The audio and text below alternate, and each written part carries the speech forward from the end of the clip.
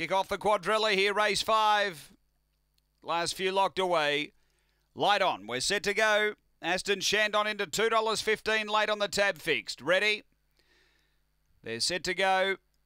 On their way, missing the start a bit, Johnny Dark. Kenya Queen came out running. Going to drive and lead early. Sally's Girl to second, then came Firetail a lap out. Next, Aston Shandon trying to get the rail. It finds it now and improves quickly. Behind those next, Balboa Fury, then came Holy Rain. Sally's Girl shuffles back from Johnny Dark. And right out the back is Dinah Xerox down the back. And Aston Shandon getting up underneath Kenya Queen, who still held the lead. Now Aston Shandon takes it. Then came Firetail. Balboa Fury and Holy Rain on the turn. Aston Shandon in front, Holy Rain to second. Aston Shandon clear though, and Aston Shandon beats Holy Rain.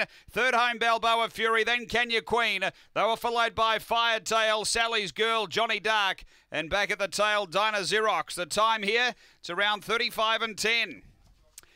After the running of race number 5, and Aston Shandon, she makes it 3 in a row and steps up to the range and gets it done.